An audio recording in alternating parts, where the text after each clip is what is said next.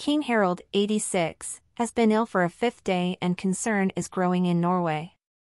And this after the head of information at the Norwegian court, Guri Varpe, said yesterday that there had been no change in the king's health. She also said Harald would not be able to attend an important government meeting to be held at 11 a.m. today at the royal palace in Oslo. Instead, 50-year-old Crown Prince Håkon, who is now acting head of state and regent of Norway again, was also forced to take over. King Harald's illness.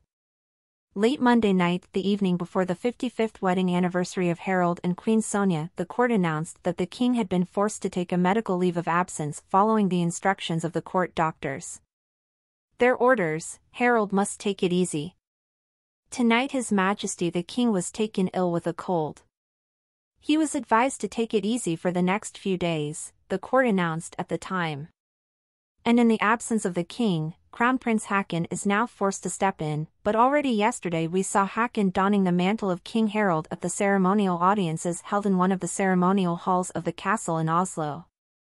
The Storting is expected to open in a few weeks, and if King Harald has not recovered by then, Håkon will have to take on the role of regent and deliver the Storting speech. Also this year, King Harald's health, how is he? There have been several conversations about King Harald's health in recent years.